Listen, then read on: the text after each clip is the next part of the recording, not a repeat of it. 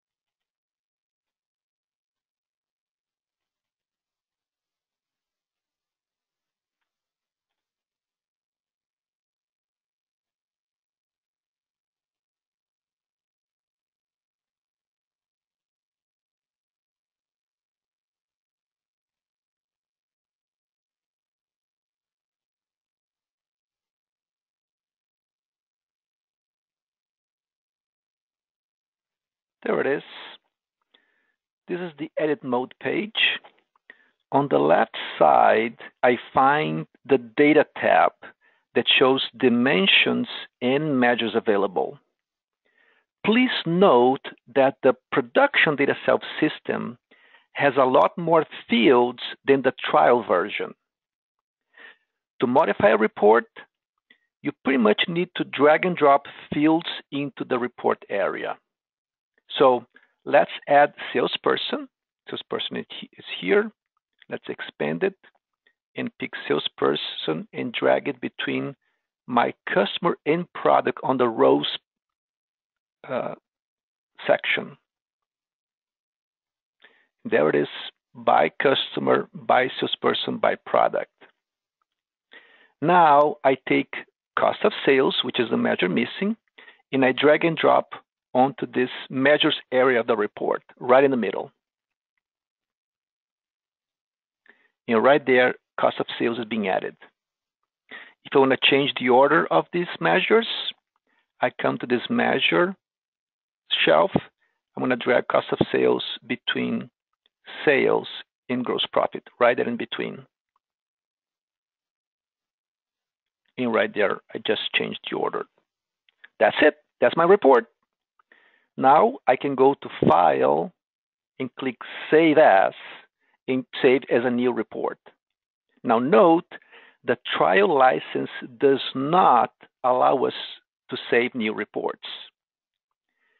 Based on our client base, editing reports like this will take care of about 70% of the custom reporting needs of an organization.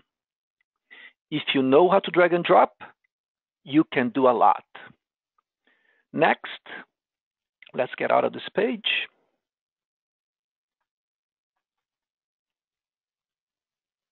Next, please go to how to create new dashboards from scratch. Thanks for watching.